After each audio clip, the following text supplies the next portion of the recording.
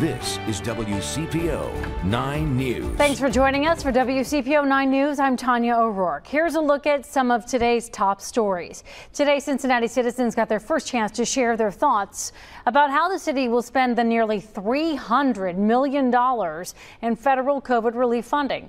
City Council hosted the meeting after some council members say news conferences hosted by the mayor confused people and left them out of the process.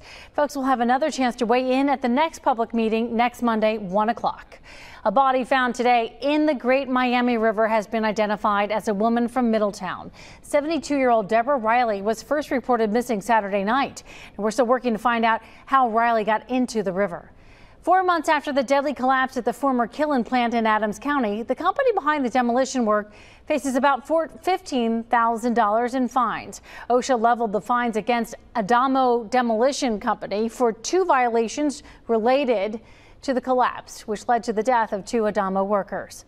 Cincinnati Children's is testing the Pfizer vaccine in children between the ages of 5 and 12 and 2 to 5 years old. Dr. Robert Frank says things are going so well, he would not be surprised if the FDA clears the Pfizer shot for children 12 and up by the end of the month. He also says kids older than 5 might be eligible by August or September. Dr. Frank says their data shows Pfizer's efficacy rate in children and adults are nearly the same.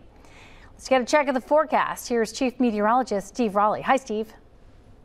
Yeah, hi, Tanya. As we look at things for tonight, it's going to be quiet around here. We'll see some partly cloudy skies. Temperatures very seasonal, and we're going to be in the middle 40s. Seasonal is the key word for us, not just again for tomorrow on our Tuesday. We are going to see some clouds in the middle of the day, and it'll turn almost mostly cloudy. But overall, a partly cloudy day in its entirety. Temperatures will continue to stay in about the middle 60s with a slight chance of a shower going into Wednesday. You'll notice I take it down a little bit Thursday because of some cooler air in the morning.